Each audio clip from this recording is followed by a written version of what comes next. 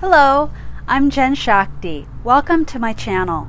Please like the video and subscribe so that more viewers will see it and the channel will continue to grow. Have you heard of geocaching?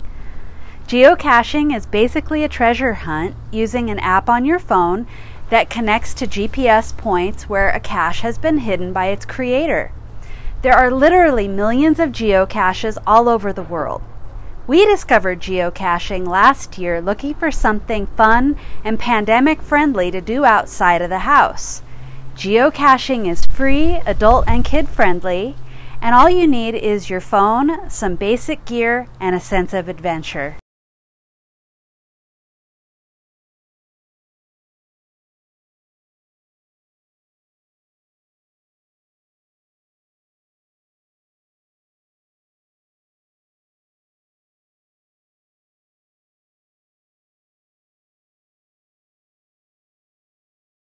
So how about we go find some caches? Download the app that looks like this for your phone. When you open the app, you'll see your location as the blue dot. I'm going to zoom out to show you just how many there are in the area. So the green icons are caches yet to be found. The gray caches are ones that you have access to with the paid app. The yellow happy faces are caches that we've found, and the blue ones are ones that we weren't able to find. So we're going to zoom in and find this cache off Navajo Trail. When I tap the green icon, it turns into a map point. Then it takes you to its own page, where you have some information about the cache. When you click on activity, it will take you to the last people's logs of who have found it and what their comments were. Once you've found it, you have an opportunity to make your own log entry. Here's what I have for geocaching. Hands-free fanny pack. And inside I have my treasure pouch, because in geocaching you can always take something that's in there or leave something behind. I like leaving things behind. I have little jewelry findings of things that are treasure-like to make it a really good find for someone. Various sizes help because caches are different sizes, and I've definitely had ones that don't fit. This is a special edition series of little resin coins that we made, and then I collaged little images on them and wrote on the sides some positive messages or interesting things. This one says, "You are standing on an ancient ocean bed." This one, "No monkey business." This one says, "Mama's got your back." This one, "Shine by day, glow at night." This one glows in the dark. "You are loved, smile, stay awesome." Because you never know the person that finds it, that might just make their day.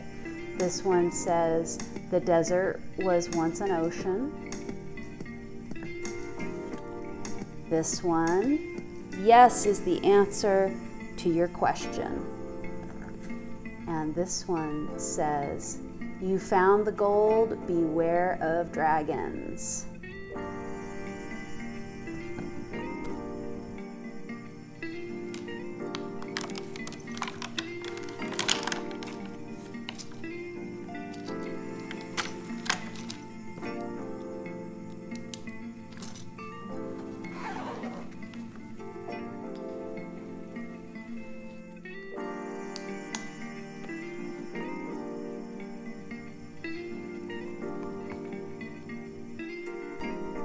So once you're out on the hunt, the app shows you as the blue dot, and you zoom in, and it's quite detailed so that you can find that cache really accurately.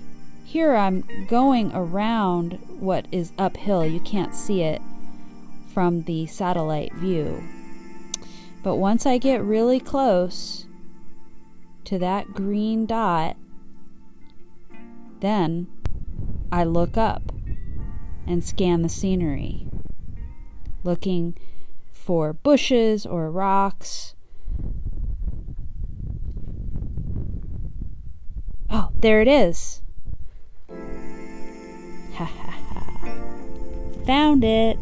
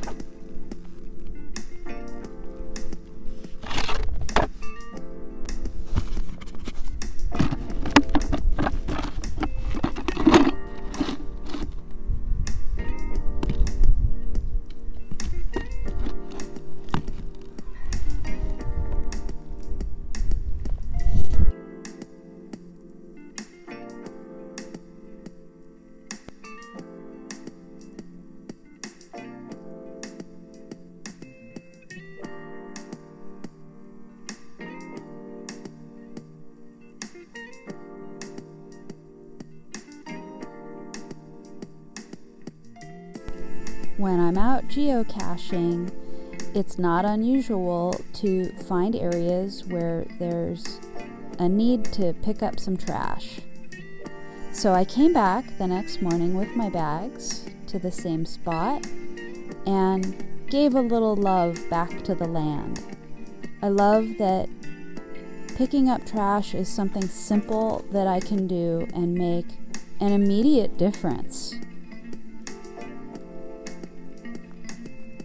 And I like to share that with other people to inspire them that when there's an opportunity to get that good feeling, why not go ahead and do it?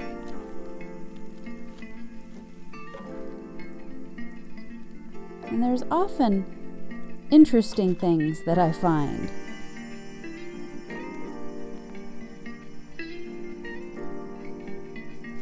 And it's wonderful to be out early in the morning.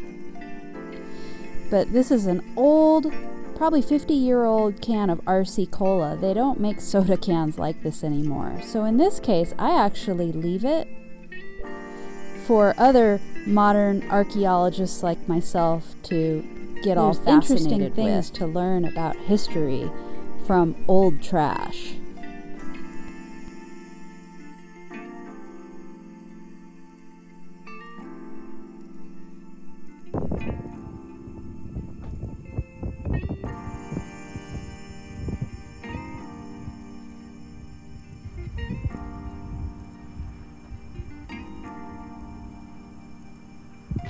What's the name of it? This one is called Get the Dough, D-O-H.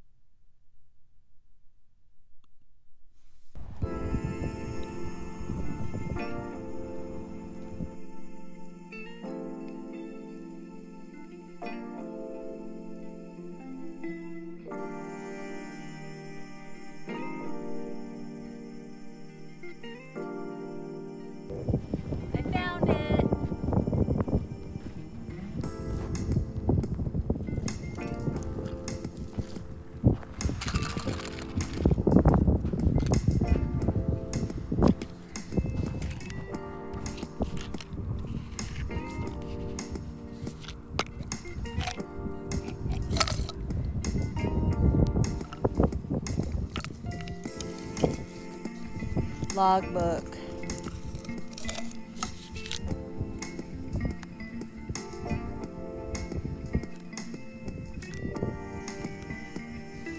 Let's see what I got in my pouch. Autobot, glow. It's glowing in the dark. Oh, he doesn't fit. Doesn't fit. Let's see what else we got. Maybe a red Prime, Optimus Prime. He fits. Okay. We'll put the cache